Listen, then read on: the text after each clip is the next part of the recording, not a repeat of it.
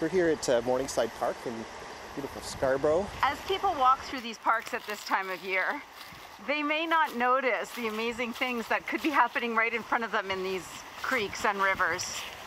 We're so lucky, and you know, here in the GTA, to have this incredible phenomenon literally happen right in our backyard. Salmon completing their migration and their incredible journey to return to their spawning grounds and complete this life cycle. You know, as scientists, we're still not completely sure how they're even doing it. You know, we think there's you know, some electromagnetic you know, signals going on, maybe smell, but you know, the real magic is the idea of these salmon, you know, beating all odds, swimming upstream, you know, hurling themselves as it continues its journey upstream. It's this time of year where, you know, as the temperature gets a little colder, you know, usually rain has an impact on this.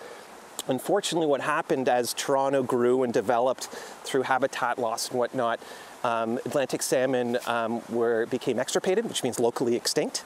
So the decision at the time was to, you know, introduce Pacific salmon, largely coho and Chinook, and to this day that's what we're often still seeing complete the migration. That being said, there's an incredible program that is being led by a number of different partners, and it's called Bring Back the Salmon, where there's this effort to actually try to restock these natural native populations of Atlantic salmon, and we've had some great successes. Is there a concern for you that we don't see any here today? Is it because it's so hot out? Yeah, I think it's not surprising given the temperature. It's not a concern at this point. I think to some extent this is where, you know, we can't exactly predict when these natural phenomena are going to be happening. But it's sort of humbling. We don't know exactly, you know, when this peak migration is going to happen. Well, there are several areas around the city where you will be able to spot salmon over the next couple of weeks, and the TRCA is hoping you'll help them keep track of it all.